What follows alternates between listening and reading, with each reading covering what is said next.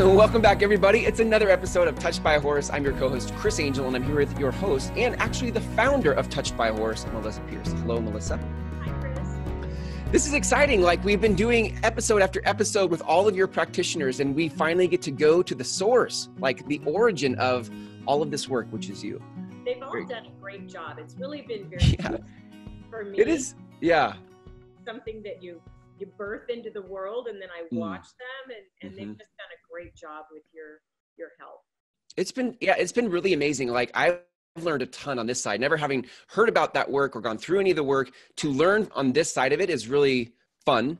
And it's amazing. It's changed a lot of perspective about horses and healing and all the kind of work that happens there. But I feel like we get to kind of go to the real origin story today with you and where this work came from, even like what kind of process everybody that's been a host on this show has had to go through to be certified by your program. So maybe take me to the beginning. Like, how did all of this start? When did it start? You know, give me some backstory. Well, the work itself started, I lived in Phoenix, Arizona, which is so hot in the summer. And I bought a ranch, a small place in Flagstaff, because it's a lot cooler up there. And so I'd moved to Flagstaff in the summer times, and I would take usually about 10 or 12 of my horses with me. They'd be up there in the Flagstaff cool air and grass. But back then, this would be the mid 80s, I was seeing my psychotherapy clients, but I wasn't putting them together with the horses. The thought had not occurred to me yet. And of course, we didn't have the internet back then, so I couldn't Google it either. Right.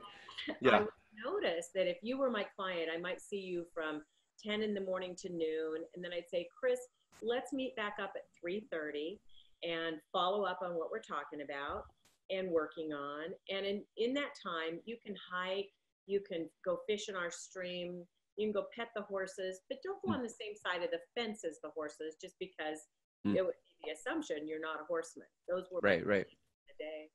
And so what I observed was, if I worked with you that morning and then you went down, that a different one of my horses walked out of the perfectly green grass over to the fence to just kind of hang out with you.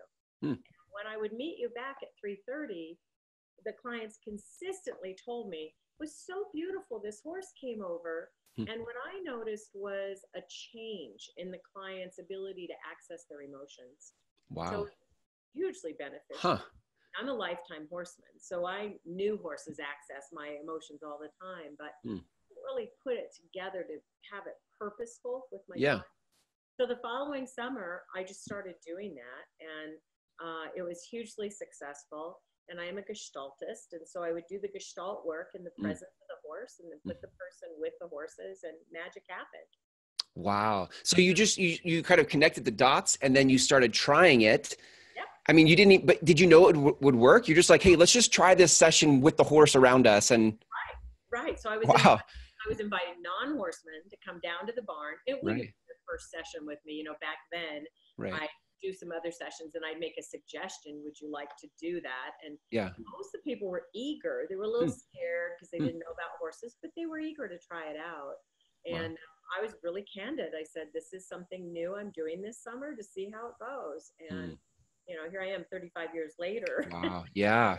What did you notice when you started trying that? Like, results from before doing that to results after doing that? Like, what did you notice was different about it? Because you stayed with it for 35 years, like you said. So Gestalt is hugely effective, and it's very, it's just beautiful work. So we'll talk about that a little bit today, I assume. But really what I noticed was that the horses live very much a gestalt kind of life, meaning in the present moment. They don't do anxiety unless a human's imposing it on them. But in their natural state, they don't worry about yesterday. They weren't thinking yesterday, how's my podcast going to go today?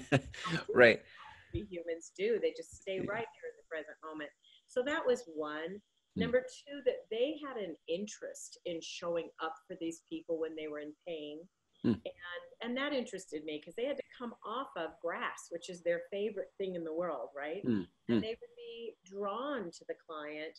And what I put together was they were never drawn to the client when they were thinking about something. They were always drawn when I had accessed them into their true emotions. The client, when you would access the client into their true emotions? Yeah. I got the client to stop trying to overanalyze and think about everything and actually look at what they felt. And Gestalt's very body centered, so got them in their body.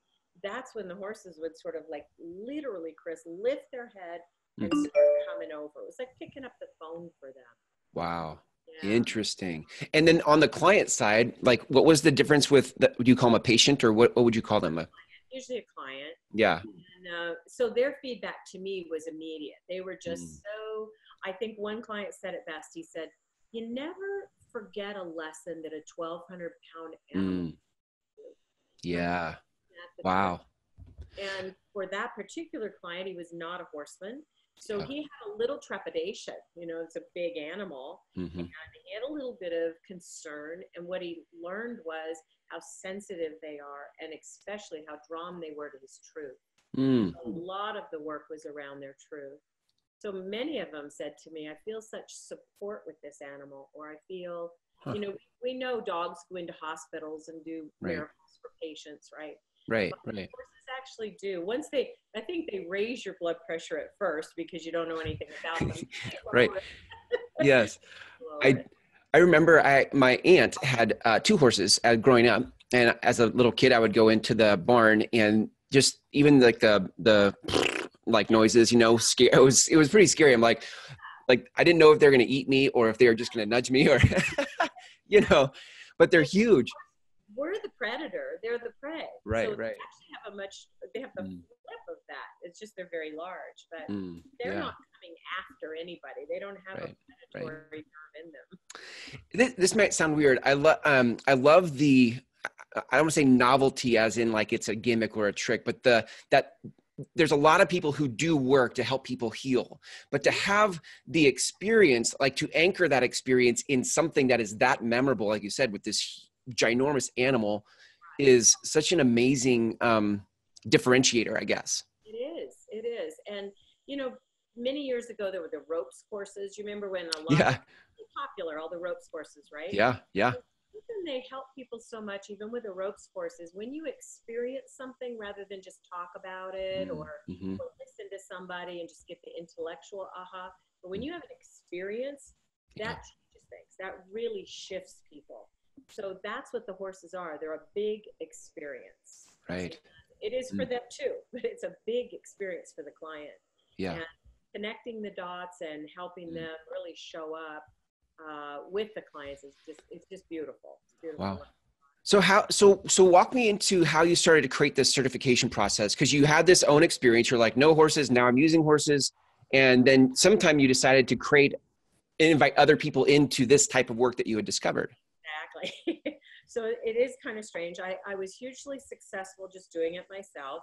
And I had clients literally coming from all over the world, and I'd be booked way out in advance. Wow. I had some people who are what I call handlers. So they would come and be a present assistant during the work.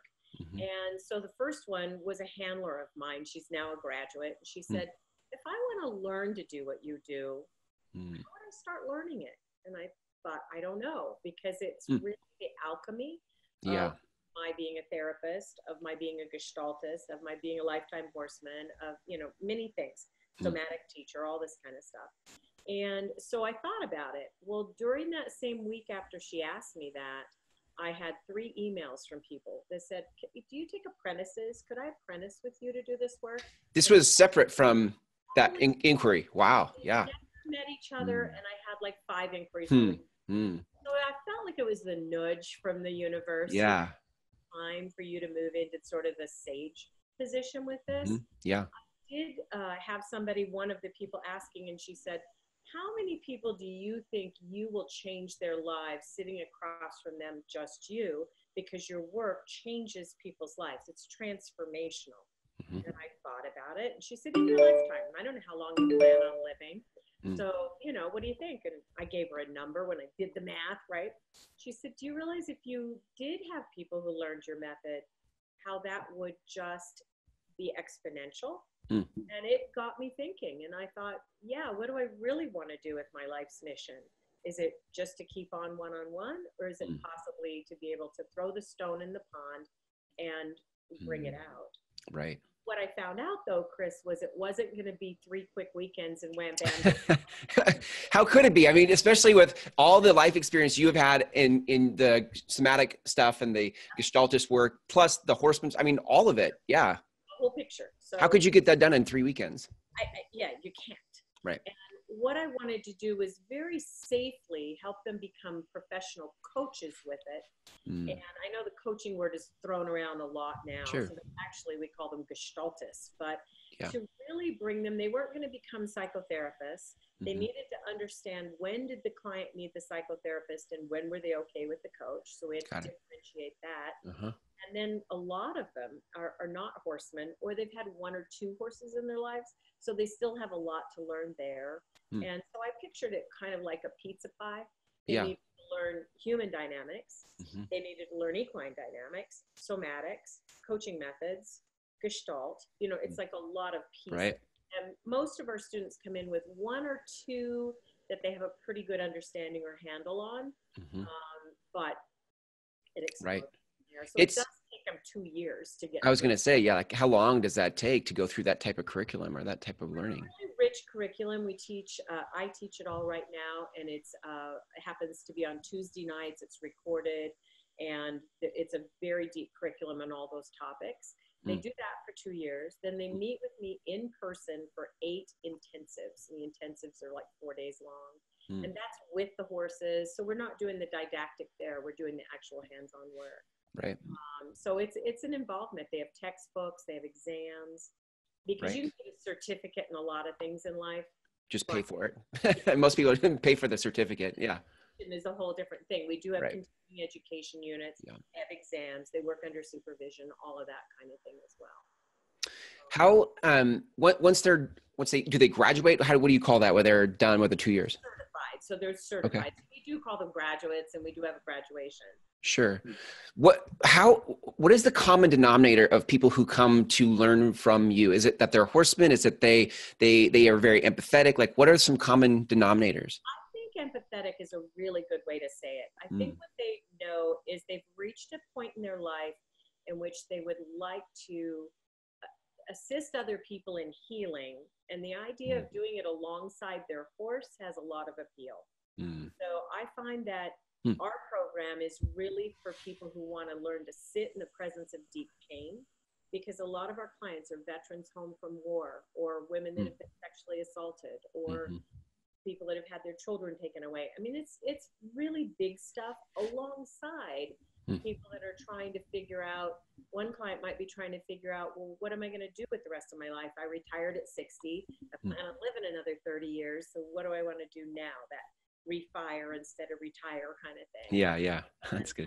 So, just kind of, and somebody else, it's their marriage is on the rocks. And so I want them to be able to professionally meet with each and every person that comes in.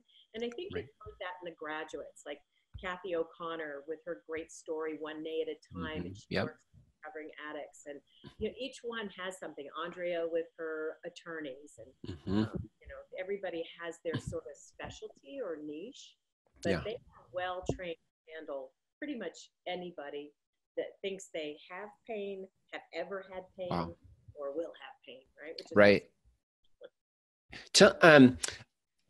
So that's with the practitioners and the common denominator of who comes to you. But now tell me about sort of just how, because there's the horse side of it, right? Like that's the human side of it and who comes to you as humans. But you have a unique perspective as it relates to horses. I'm curious on that a little bit. Can you take us there for a second? So I think the ideal horse for this work is one that has had a pretty good life, right? It has a relationship with humans that the human doesn't need to apologize for anything that's happened to the horse before. The horse has what we call good ground manners. So they're a very safe horse for people to be around, because you don't put really experienced horsemen with them, and they need to be a certain age and a certain kind of temperament to keep the whole thing very safe. All right. One. Many people look at this industry, equine human healing industry, as a place for horses that maybe have gone to sanctuaries or they've been starved and somebody's been kind enough to pick them up and take care of them. And it's an opportunity for them to sort of repurpose the horse, to repurpose its division. And I agree with that a lot of times, but there are other times in which I think the covenant between man and horse has been so deeply broken that we should take care of that horse for the rest of its life and not expect it to do something for us. It's kind of the arrogance of the human to say, well, here's another way the horse can serve us, because they've served us for thousands of years. Right. In a lot of very important ways. So for me, it's important the horse wants to do this, is eager to do this, and most horses are. Most horses are interested because we come from a place of respect for them. It's not an obstacle course. It's not a ropes course. It's not, the horse is not a tool. The horse is a full-on coaching partner.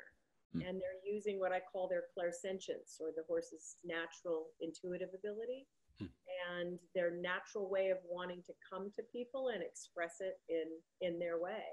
So that's what makes ours really different from a lot of the other work that's out there. Where does and maybe this has been around for a long time, so my ignorance is showing, but where did the for years, thousands of years, we ride horses, and horses are a tool, and to some degree, maybe people who, if we go far enough back, it wasn't that way. Yeah. But what was the shifting point for that? Like where horses became partners? I think really recently, but the form of transportation was one of their roles.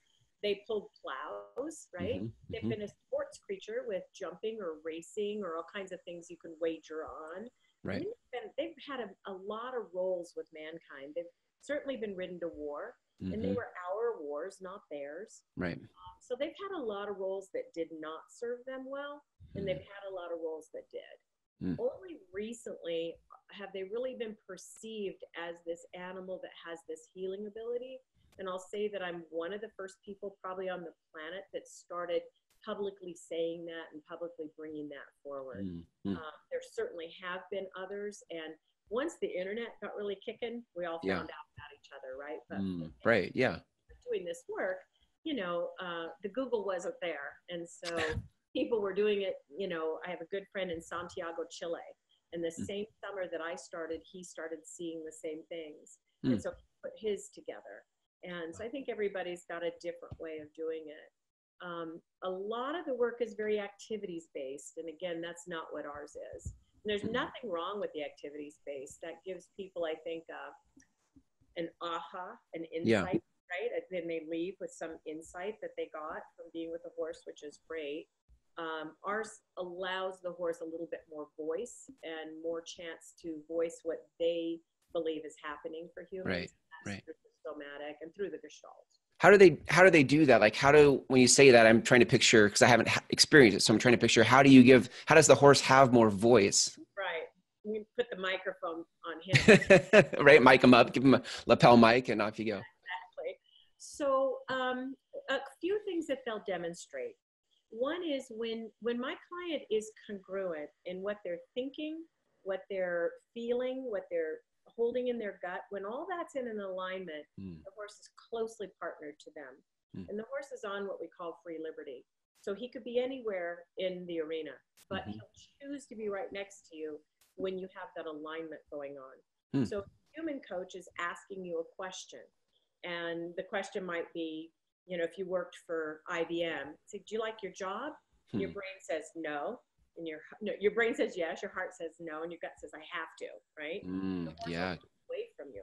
Good example. Like, something's not okay. You're not in alignment. But if you actually do, they ask you, Chris Angel, with your company that you're having fun doing all this, you would think, yeah, I like what I do. I have a heart for what I do. I believe in what I do. Of course, it'd be right with you. And right. Yeah. There's a dozen ways they do it, but that's one I call it my equidetector, like a line. Yeah. That's great. Yeah. That's good. You're all in alignment. I can really see the partnership, because the horse needs the person to communicate to the other person, the client, and to ask the right kind of questions. And I can see where 2 years of training really is required to go into a coach or a practitioner looking for, a gestaltist looking for what is happening in the client, right? So that I can ask the horse or I can ask the client things that the horse can pick up.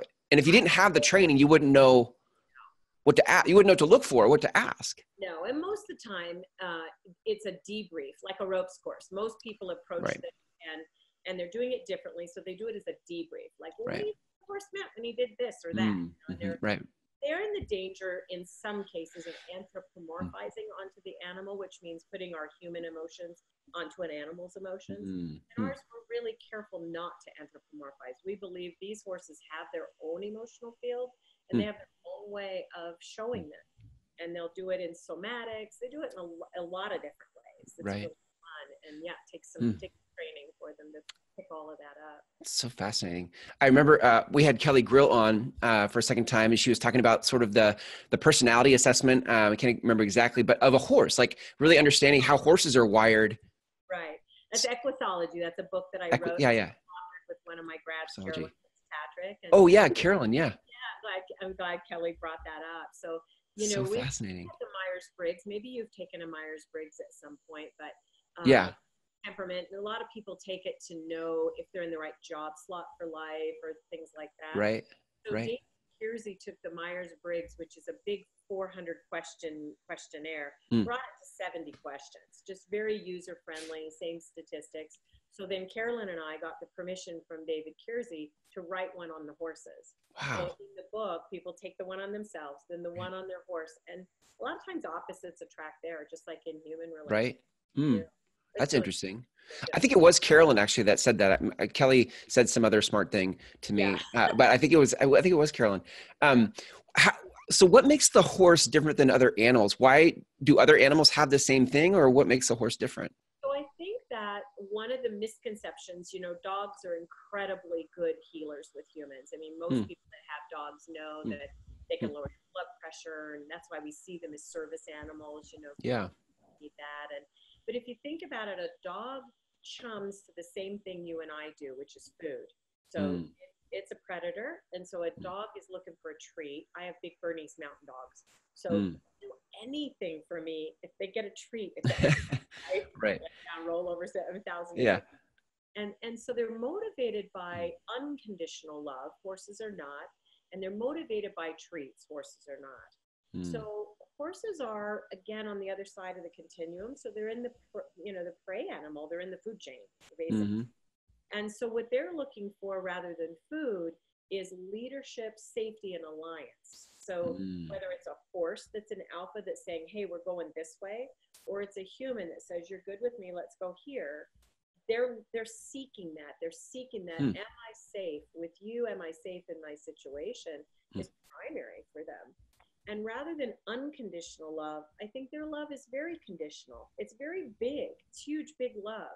But what they're looking for is consistency, congruency, and safety. And they're totally, I mean, my horses, when I walk into my barn, they all turn toward the front or come in from the pasture. They're all really happy to see me. That's not true in every barn.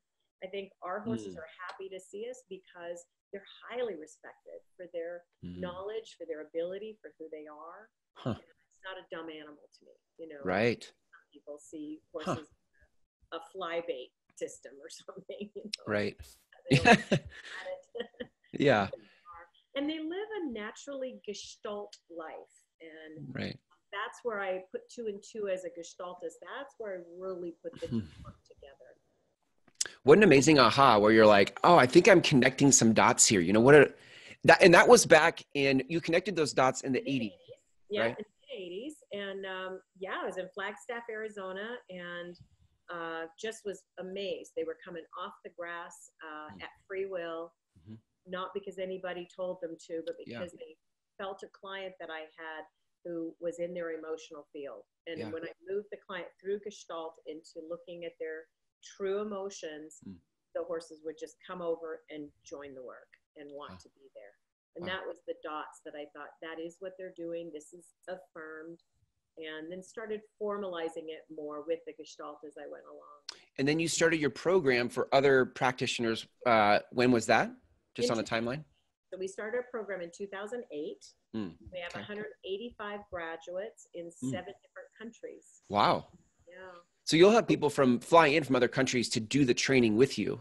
Yep. We have a beautiful beautiful graduate in Singapore, one in Holland, one in Wow. Latvia. I had to look where Latvia was. I wasn't Right. sure where Latvia Yeah. was. Lovely. That's amazing. Yeah. And they come here and we set the program. The program has a lot of choice to it. So Yeah. you need to take these 8 cores, but the international students can make 4 trips to do it. They can do it at a time each time. So still 4 trips from Singapore, right? Right. So, okay. So, I mean, first of all, I was super fascinated by this type of work. And I always love it when people find patterns or connect dots that others haven't, because I feel like it leads us into a new opportunity, right? A new expansion for what's possible. Where do you see as next? Like, you know, you're a visionary. So what do you see in the 10, 20 years down the road for this type of work and what's evolving?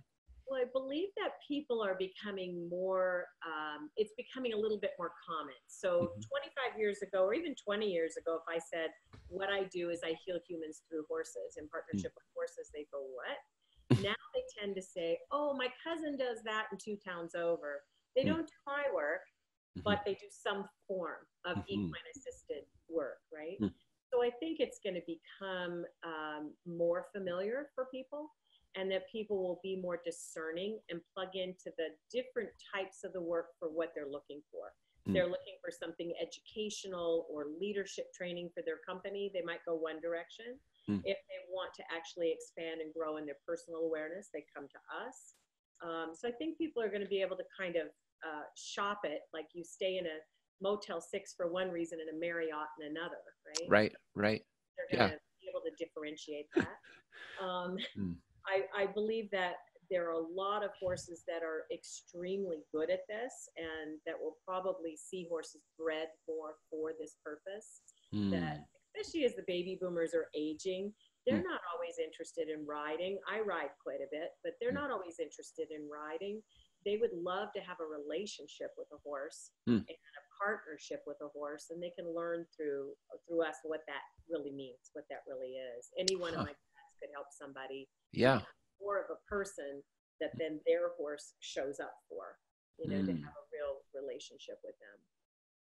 That is so interesting. I just had this thought of, you know, I was trying to think of the Wild West, because that's sort of the stereotype of where I think of horses, and I think, oh, cowboys and riding horses in the frontier. Anyway, but and I think maybe because that's the story that's just been told to us for so long, is that's how we think of horses. But there was a time when it was very common for almost every person to have a horse. How interesting that we would come back to a time where maybe everybody wants to have a horse, but for different reasons, rather than to use it, but to, partner with the horse and to have a heartfelt relationship. Much like, you know, I forget, I saw PetSmart's ad the other day, and they were talking about how many, when we were growing up, how many people had a dog in their home. How many people have a dog in their home? And I think with horses, it's kind of becoming that way, because people thought if you had a horse, you had to board it somewhere and ride it a lot and take expensive lessons. And that's really what they were for, was usury, you know? And with us, it's being with.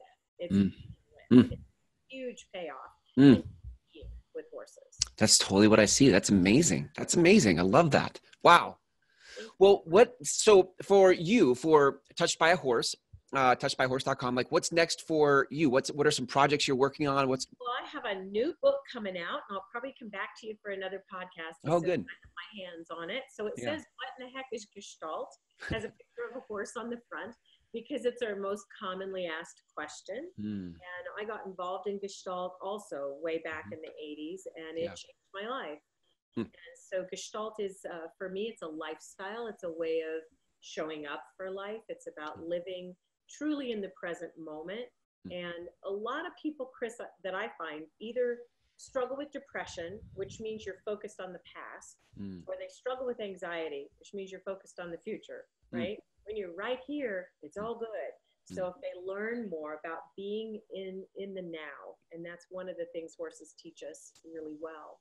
And also Gestalt is a premise that says that it's not about somebody else having all the answers, but you actually have the answers inside of you. So if you were my client, I would hold the belief system that you're capable, that you have all the answers you need for yourself, but it might be outside your awareness. It might be how you're looking at a situation.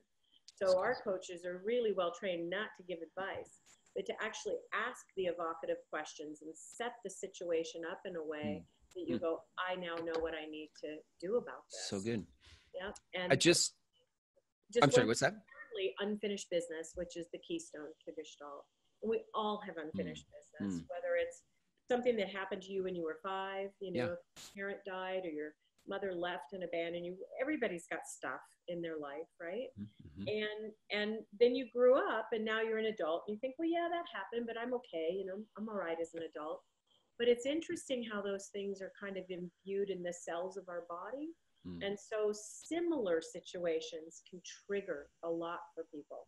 And they think, I don't know why that bothers me so much, but it really does. Yeah. It bothers them because it's unfinished from way back here. So in about an hour and a half, we finish these big lightning bolts that have struck people's lives. They don't have to talk about it for 10 years. They don't have to go back and look at it twice. They look at it once. Done. Yeah. So that's the efficacy of it. I love it. It reminds me of I think there are moments where we get the big stuff, incomplete stuff completed. But then I also think of you know, when you work out and you have a personal trainer that you come see, right? I could see, and maybe people are using what you do this way, but I could see where having frequent visits with a gestaltist and a horse to continue to stay aligned. Like people go to chiropractors to get realigned, right? Exactly. Similarly. Same.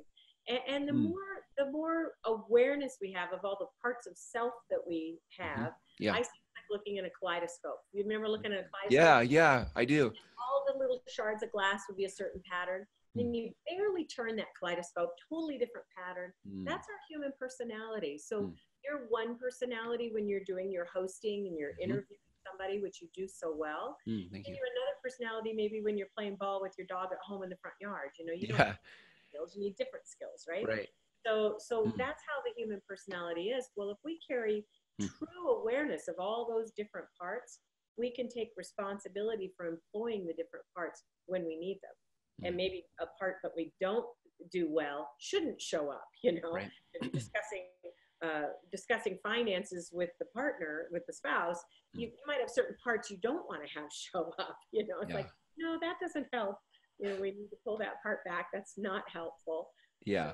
So that's part of it, is they just learn so much about themselves, the effects of their family of origin, all the unfinished business, all the parts of self. It's quite the fun journey for people, really. Oh yeah. Oh, it's amazing. Well, this is great. I feel this has been added dimension or color to all the other interviews we've done, because it gives sort of the origin story, like we said in the beginning, of how this work came to be. But I love the implications for where it will go and what is possible for us as humans and humanity.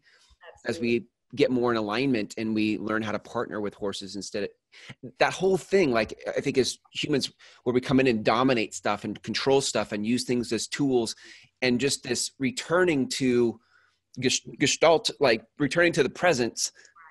Right. And I think sometimes humans get uncomfortable thinking that an animal has abilities that we don't have. Like, there's a lot of debate around that. I think Goodall showed us the capacity of the chimps. But where she got criticized was when she hinted that the chimps had abilities to do things that we did not have. That seemed to offend people. And I do find the horses are that way. It's so arrogant. I love it. It's so great. Yes, you're right. And so horses are tremendous athletes, way more athletic than we'll ever dare to be. Michael Jordan will never be able to, you know, run a race with a horse, right? Yep. So all those kinds of things, but they have all kinds of emotional and intellectual and somatic gifts that really we don't have, and they share those quite well with people too. So that's my next push, and the next book that I'm writing is on what those gifts are of the horse and how sharing those. I love it. Well, I would imagine people listening to this are curious about how to. I mean, somebody listening to this is like, how do I take the next step in this kind of work? I'm empathetic. I really want to help and heal people. I have horses. How do I do what you've taught others to do? So where do people go to learn more about your work? So a couple things. So touchedbyhorse.com is our website. And if you're interested in seeing if you would be a good person that we would train, there's applications there and all the basic information for what the 2 years are and what it costs and all of that. Also, if you want to find a practitioner, if you'd like to work with one of our 185 graduates, we're really happy to guide you to doing that as well. And then I have a lot of products on there, our 3 anthology books, which you've been interviewing our authors on. Yep. Those give people a really good taste. Every story gives them a taste of an actual experience they've gone through in this work. And then also I have a deck called Wisdom from the Horse, and it's a card deck, and people love to just call up the message from the horse for that day. It's just a cool great way to center, and then my new book will be out in May. I love that. Wow. So good. Well, so if I bottom line all that, I mean, the home, the mothership of it all is touchedbyhorse.com. Yes. Touchedbyhorse.com. I loved the old show Touched by an Angel. Yes. I remember that. Yeah. My horses are my angels. So that's great. That's where the name came from. Oh, really? That's great. I didn't know that. I remember that show. Yeah. That's so fantastic. Well, thank you for all the work that you're doing, not only to train people, but to bring this work to the world, because I feel like it's very important work. And if people want to reach out to you, they can go to touchedbyhorse.com. Melissa Pierce, thank you so much for your sharing your wisdom today. And until next time. Yep. Till next time. Take care.